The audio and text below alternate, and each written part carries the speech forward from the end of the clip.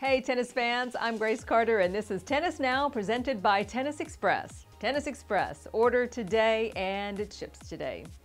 The integrity of tennis is on the line. The game's governing body must take measures to combat corruption in the sport.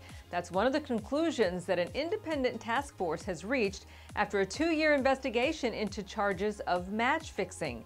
The investigation was prompted by a 2016 BBC and BuzzFeed report that alleged 16 players, all of whom have ranked in the top 50, were linked to match fixing. The independent panel interviewed more than 3,200 players and 200 administrators for the investigation, which, by the way, cost more than $20 million and covered over 2 years. Our top 5 takeaways from the task force report. Number 5, massive match fixing has hit tennis's lower levels. The panel has concluded that there is a tsunami of match fixing on the pro circuit's low levels. Attorney Adam Lewis, who led the panel, calls tennis's minor leagues a fertile breeding ground for match fixing.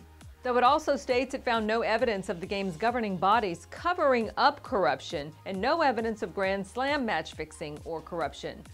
Number 4, players know that match fixing happens. Of the more than 3,200 players interviewed, 15% reported first-hand knowledge of match fixing. That's an alarming number.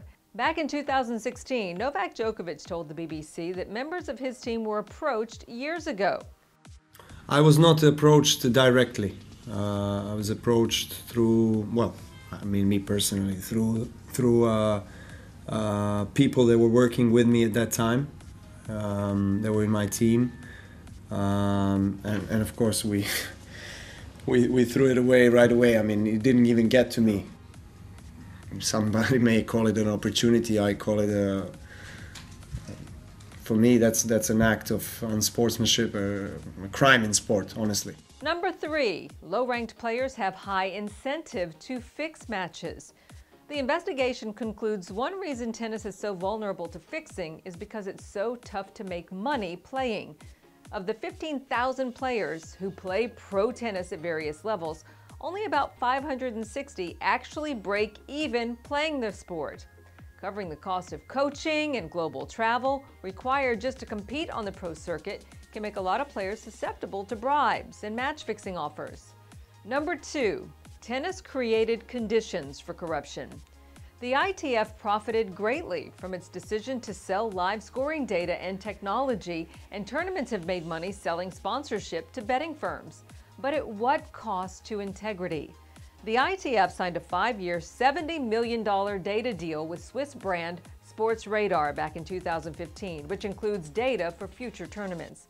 The independent panel recommends that ITF stop selling data, pointing out in 2012, before the data sale, there were 3 reported cases of suspicious matches.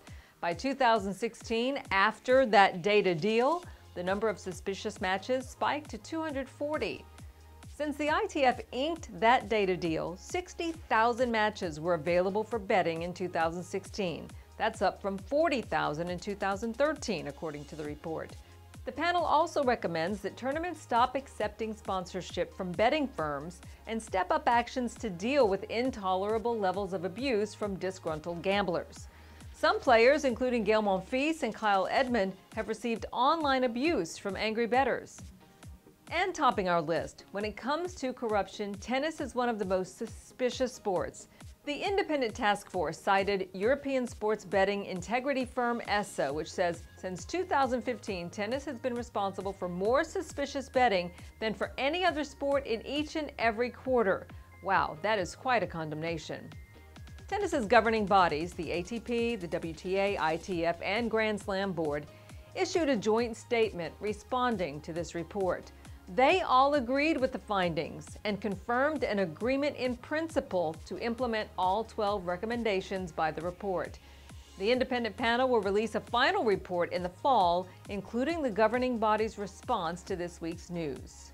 And we'll keep an eye on this developing story for you. I'm Grace Carter. See you next time here on Tennis Now.